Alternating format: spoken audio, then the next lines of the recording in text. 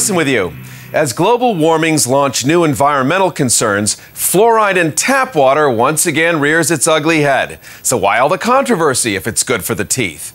Turns out the stuff in common tap water happens to be a sister compound to sodium fluoroacetate, a common form of rat poison.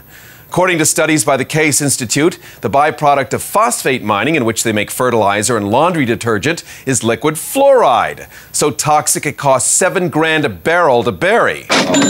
Now, in bed with the government, companies can avoid expensive burial costs by diluting fluoride in city water supplies, saying that fluoride has huge dental benefits. Well, indeed, minute doses directly applied to a tooth may help that bothersome cavity. But in reality, tap water goes directly down the throat and through the body's major organs. Liver and kidneys then receive, ready for this?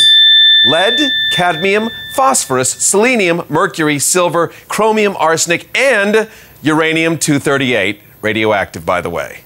One unfortunate side effect of fluoride in the bloodstream is that within 50 to 90 minutes, human skin begins to absorb toxins from the air, along with some household cleaning compounds when touched. Ironically, in the shower, skin probably absorbs more fluoride than drinking tap water alone.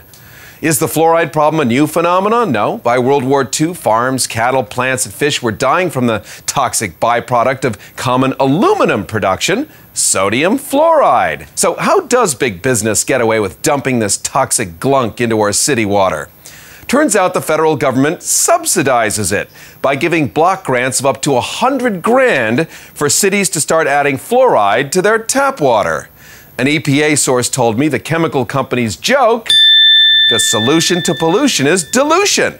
Better to poison a lot of people a little than a few people a lot. Then it'd be really obvious. Looks like Brita filters and plenty of bottled water, at least for me. And I don't mean to be a bummer here, but I care about you, and we can't rely on newspapers and entertainment reporters to dole out the goods. You do have a choice if you want this stuff in your water. You can call your mayor. After all, we all have a right to be safe and healthy, and to choose what we put into our precious bodies. Visit or email me on the web at goharrison.com.